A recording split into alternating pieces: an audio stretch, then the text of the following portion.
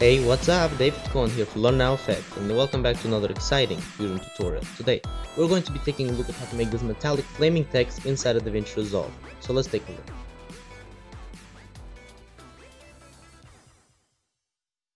So I'm working in 1920 by 1080 Full HD. So the first thing I'm going to do is I'm going to create a new Fusion comp. Right click on the media pool, new Fusion composition, and I'm going to make it 5 seconds long. And I'm going to drag it onto the timeline. Make sure that your Fusion clip is selected and the playhead is over the clip, and we can head on over to Fusion. Now that we're in our Fusion tab, I'm going to take my media out node and drag it to the corner, zoom in a little bit, and I'm going to take a text plus tool, and I'm going to write our text, and I'm going to send the text to the viewer. So I'm going to scale this up, and I'm going to change the font. It's a really cool font called Astrolab, and I want it to be so big that it's just barely coming out, that it isn't coming out of the frame, like this. Make it a little bit smaller actually. So I have to change the center a little bit because it isn't perfectly aligned, but I wanted to make it as large as possible without coming out of the border. So the next thing I'm going to do is I'm going to go to the shading tab, and I'm going to change the type from solid to gradient. And I'm going to take this white point and I'm going to bring it down a little bit. I don't want it to be so bright. And now I'm going to search for a brightness contrast.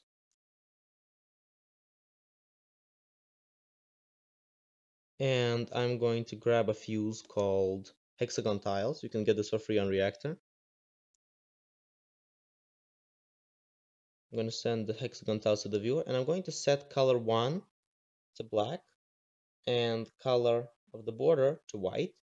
And I'm going to bring the size to 120, 130. So if we zoom in on this, we see we have a very nice hexagon tile, and we're going to use this to create sort of embossed effect on our text. So next thing I'm going to do is I'm going to search for a bitmap, and I'm going to pipe the output of the hexagon tiles into the bitmap, and I'm going to send the bitmap to the viewer. And the whole thing is white because we have it set to alpha, and there is no alpha channel in the hexagon tiles. So I'm going to set it to luminance, and now we have a luminance mask. So I'm going to pipe this mask into our brightness contrast, and I'm going to look at it in the viewer. And if we bring down the gamma in the brightness contrast, we're only going to affect the area inside the hexagon. So it looks like this. Looks pretty good, but our border is very hard to see, very hard to define. Even if I turn off the checkered underlay, it's still not a very defined border. So what I'm going to do is I'm going to search for a filter,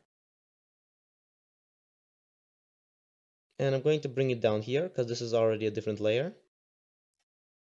I'm going to pipe the text into the filter, and I'm going to set the filter to Sobel. It's a very good edge detection method. It's my favorite way of doing it, and I'm going to search for erode dilate, and I'm going to bring the amount higher. So I'm going to uncheck high quality for this because this is going to make it a lot quicker. And we have a pretty thick border, that's nice. And I'm going to leave it as it is.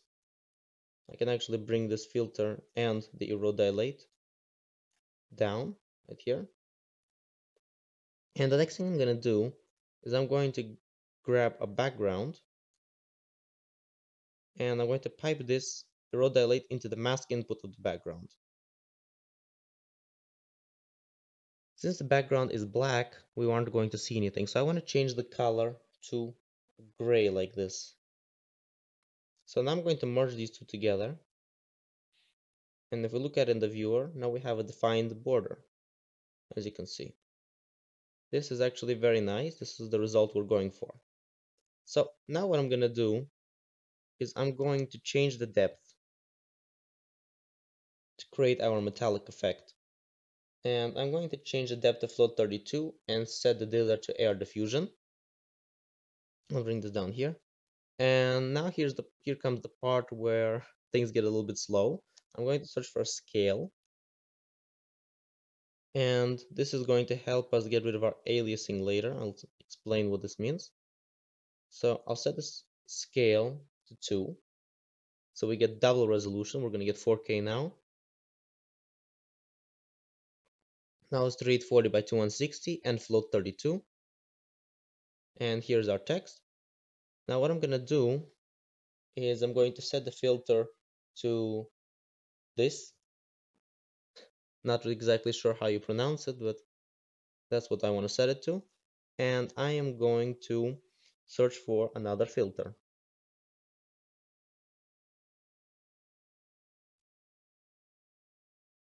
So this filter, we're going to leave it at relief, and I'm going to bring the power up like that. And I want to play with the angle a little bit, like that. Looks pretty good. And I'm going to use the scale as a mask for the filter. Now we have it cutting out our edge. So it looks pretty good, and I'm going to leave it as it is right now. And I'm going to search for create bump map, and I'm going to create a bump map with this.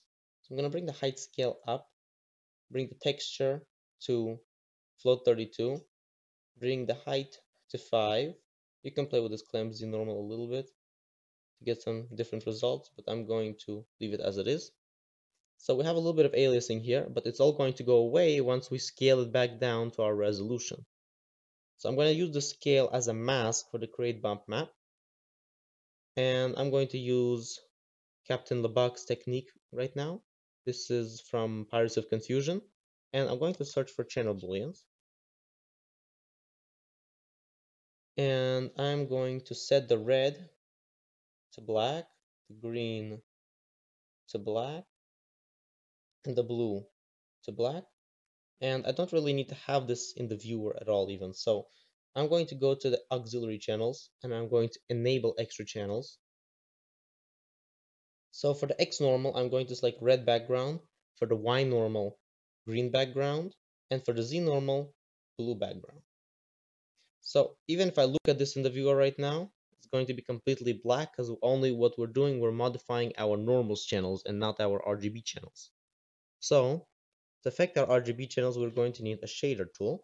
And this is what I was saying, that this is the whole, from the bump map until the shader, this is all Captain LeBuck's method. As you can see, it's already looking metallic, like real metal. So this is what it looks like, and once we scale it down to our original resolution, it's going to look much better. So I'm going to bring the specular down, not by that much. It takes a while to load actually. So here's our metal, and I'm going to scale it down with another scale.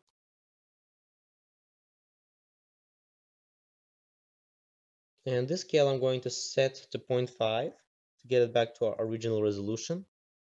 Oh, sorry, I meant 0.5. So here's our original resolution, and as you can see, it looks much better, especially if we turn high quality back on. And in the scale, I'm going to set the filter back to this to make it work even better. All right. Now let's use a transform node because we don't need the text to be so large anymore. So I'm going to leave the canvas size the same, but I'm just going to make the text smaller. So I think this size is pretty good. And we still have our alpha channel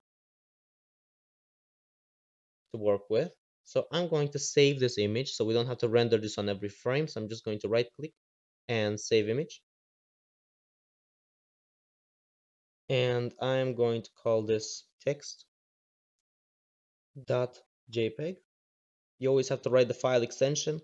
You have other file types here. By default, it chooses FusePic, which isn't very useful. You have OpenEXR, but you have Targa. But I think we should use PNG for this one actually because we want to preserve our alpha channel. So we want to preserve our alpha channel. So I'm just going to save this, and I'm going to grab the file, and I'm going to grab it onto our timeline, onto our flow. So let's look at it here in the viewer. So it's exactly the same as you can see, pretty high quality. So next thing I'm going to do is I'm going to take a copy of this original text, Control C or Command C if you're on Mac, and I'm going to paste it here. Now I want to merge these two together.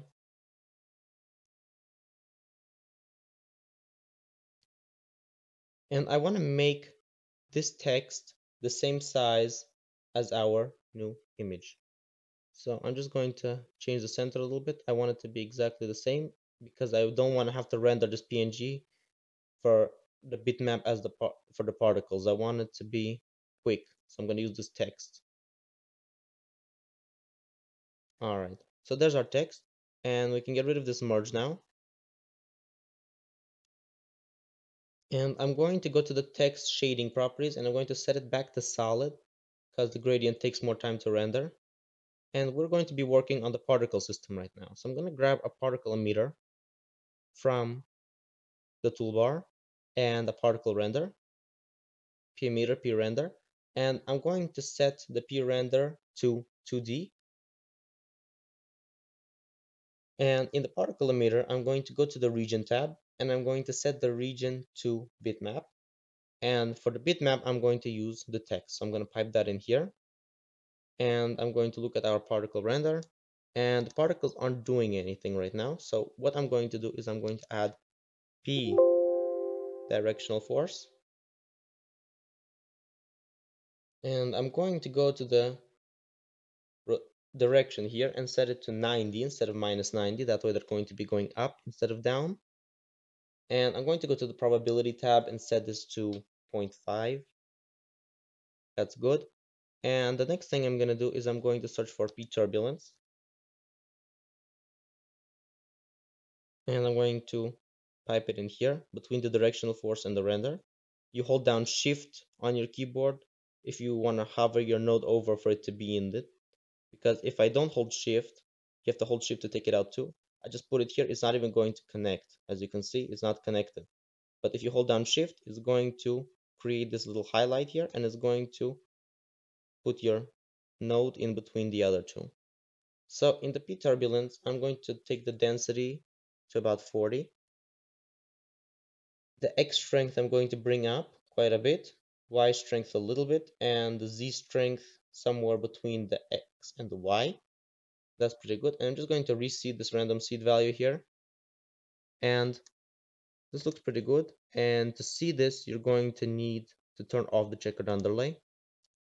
So another thing I need to do is I need to go to the P emitter here and bring the lifespan down, probably to about 25, so it doesn't go out of the frame that much. I want particles to stay in the frame.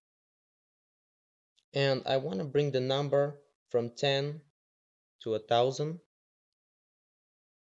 That's pretty good. And as you can see, it's looking a little bit like fire. It's behaving like fire, but it doesn't look like fire yet. That's what the next step's for. Now I need to make it look like fire. So I'm going to search for blur. And I'm going to blur it by probably about 7 pixels. So you can hardly see it right now. And I'm going to search for soft glow, because fast Xbox glow takes too long to render with so much particles. I would have used it, but of course the results are much better with fast Xbox glow, with X glow, sorry. So I'm going to look at this. Fast Xbox glow is also good, and this looks pretty good, but it isn't very realistic. It just looks like a whole bunch of blobs. So to make it look realistic, I'm going to search for abstraction. And I'm just going to bring it down here.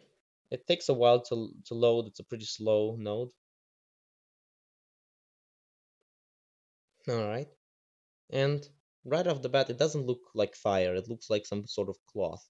So I'm just going to bring the edge strength down, and I'm going to bring the abstraction strength down as well. Not to 0, but something like this.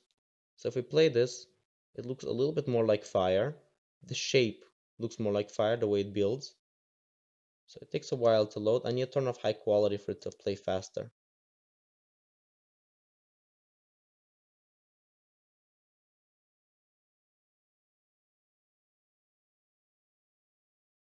Yeah, so there's our fire. It looks very, very realistic.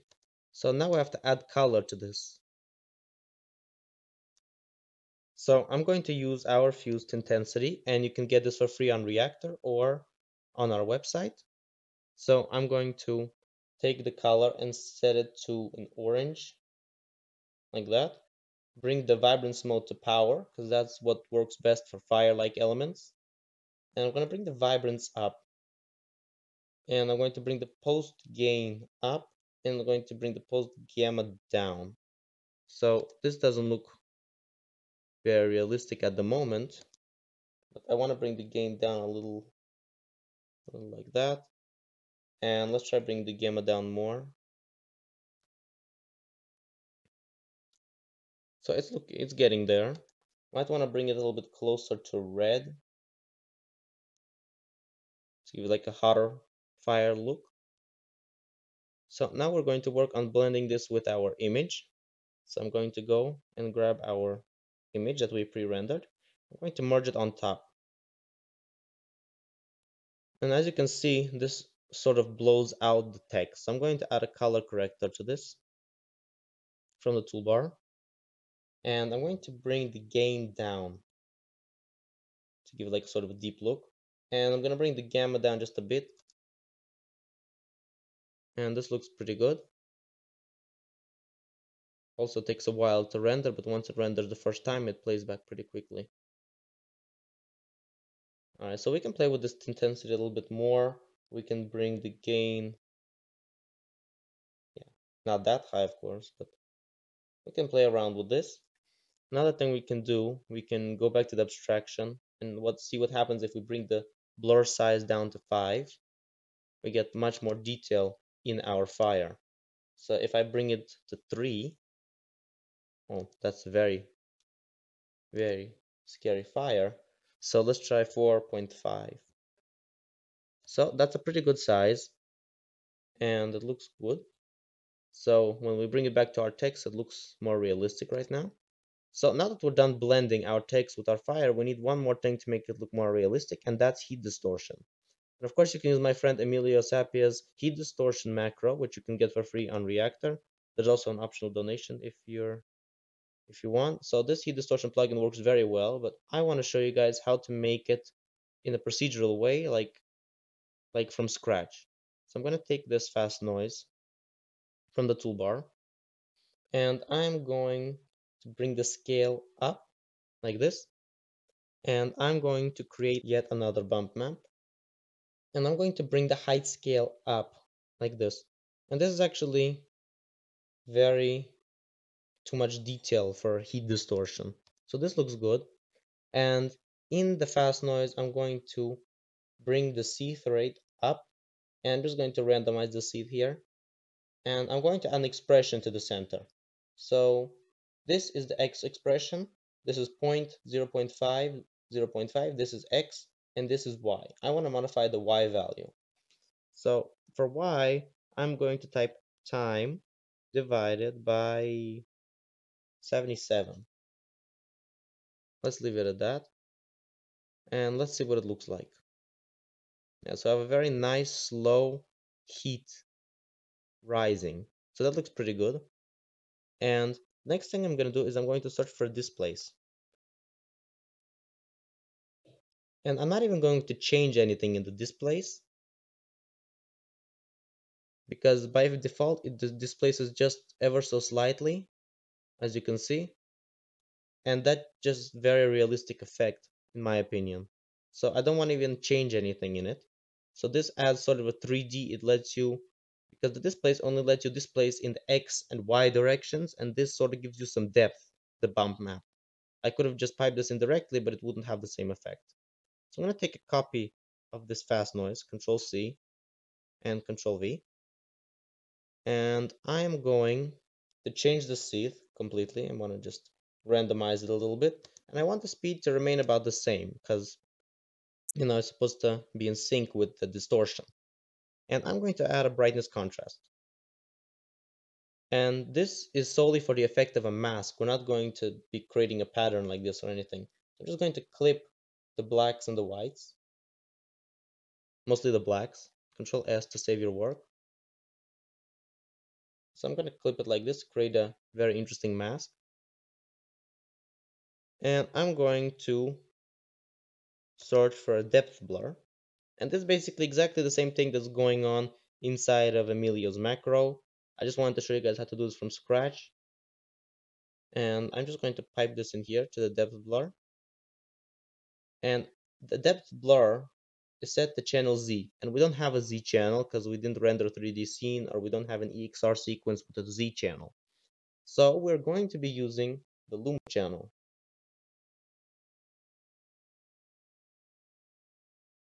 And I want to set the filter to soften, and I want to bring the blur size up.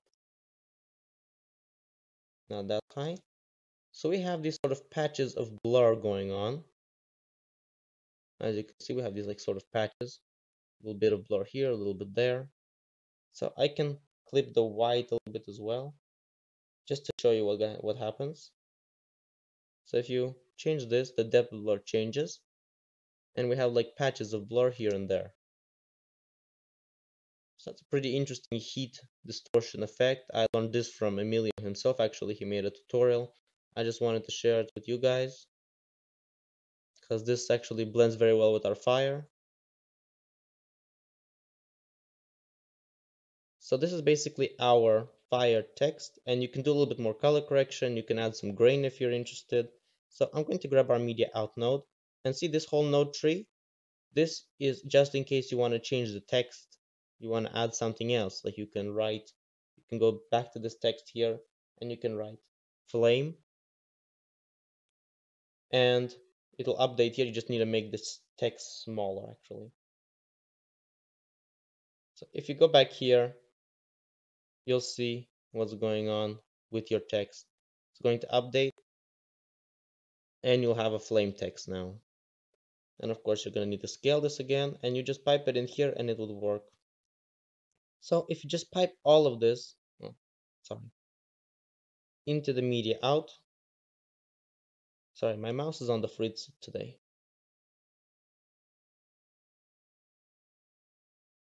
Yeah. If you pipe this depth blur into the media out, it'll become available on the edit tab and the render tab.